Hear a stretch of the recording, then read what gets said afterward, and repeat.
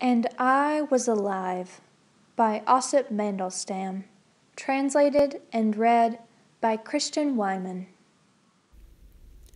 And I was alive in the blizzard of the blossoming pear. Myself I stood in the storm of the bird-cherry tree. It was all leaf life and star shower, unerring, self-shattering power, and it was all aimed at me. What is this dire delight, flowering, fleeing, always earth? What is being? What is truth?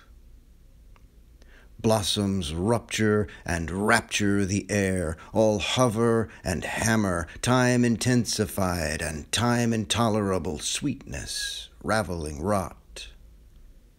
It is now. It is not. Visit gracefarms.org for more information about Grace Farms Foundation and our initiatives: nature, arts, justice, community, and faith.